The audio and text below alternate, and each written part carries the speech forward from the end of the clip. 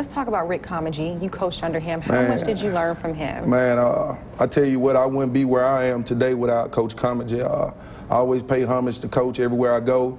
I could just remember being a young coach, you know, and that's when you was really a young coach, when you was with all the old guys, and he took me under his wing. You know, I went everywhere with him when it came to games. Even if he had to go to a press conference early, he took me with him to show me the professional side, these type moment side. So man, you know, you never know football until you become a coach. Because when you're playing, you're just playing the game. You really don't understand the concepts, the X's and O's, as they say, about the game. And he showed me so much about the game, and I always pay homage and respect to him. I love him to death because, like I said, I wouldn't be where I am today if it wasn't without him. If it wasn't for him. Yeah.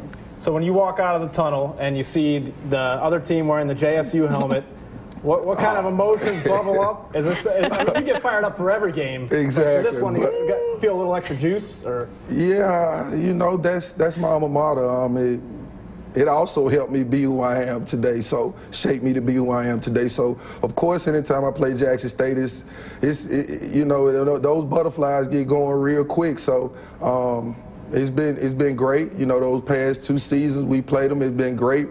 You know, Coach Hendrick took it from me last year, but you know, congratulations to him. But also Alcorn, I'm a SWAC guy. You know, I played at Jackson State from 2002 to 2006. So those rivalries, Jackson State, Alcorn and Valley still run through my bones deep, and it's just great football.